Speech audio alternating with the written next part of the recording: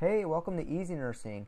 This is the channel that's dedicated to making NCLEX reviews, general nursing tips, and practice questions. Today we're going to be doing practice questions about acid-base balance. And this is going to be kind of the basis as far as finding out if you got a pH, carbon dioxide, and bicarbonate, how do you know what that disorder is? Or if you know what problem the patient has, how can you anticipate what the disorder will become? So let's take a look at this question. This is an easy one. Looks like we're given an ABG and we need to find out what disorder it is, whether it's respiratory metabolic and whether it's alkalosis or acidosis. So what I would anticipate, you see a question like this, first thing you should do is write this on your test, or you can even write this in the top front page as soon as you get your test. So we see acidic. That's going to be pH 7.35 or lower, and alkalotic or basic would be 7.45 or higher. We see carbon dioxide. The more you have, the more acidic. Carbon dioxide, carbon diacid. And so inversely, a low CO2 would be alkalotic. And bicarb, you can see that low levels are acidic, and when you have enough and you have high or too high levels, it's basic. It helps absorb those acids. Alright, so let's take a look at this problem one more time. We see a pH of 7.55. So that's symbolizing something basic. CO2 of 40, so that's right here in the middle. And we have a bicarb of 30. So what matches the pH? Well, here's the pH. We know without a doubt it's going to be alkalotic. So we can go ahead and cross these out. What matches? It looks like it is the bicarb. Bicarb is metabolic. So we have metabolic alkalosis as our answer.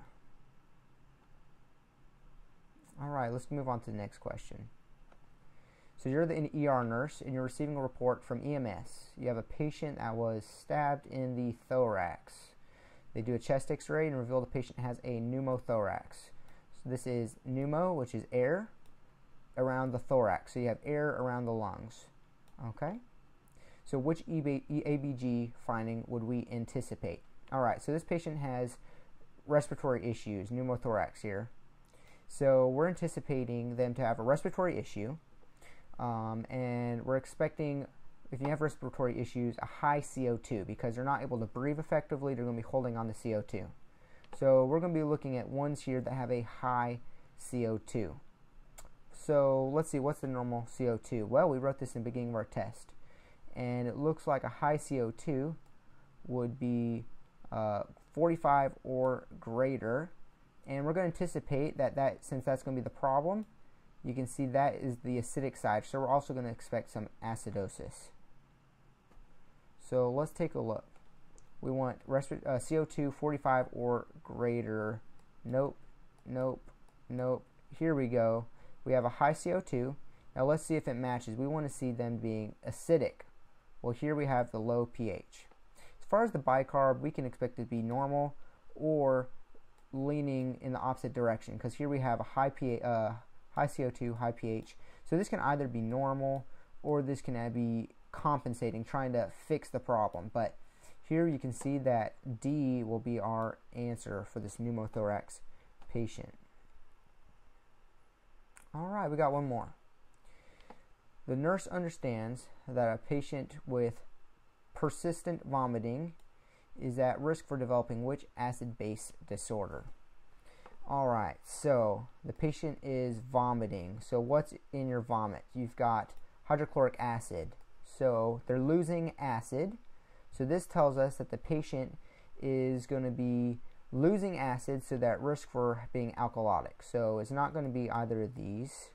So we want to see something alkalotic. Now, it says that he is vomiting, and that doesn't have to do with the respiratory system. So what we'll see here is metabolic alkalosis. Now, with a question like this, you don't want to look too into it. Of course, this patient could be aspirating, but it's just talking about vomiting here. What does the vomiting put him at risk for? Alkalosis, and it's not respiratory in origin. So the answer is going to be B. Alright everyone, that is a couple practice questions about ABGs.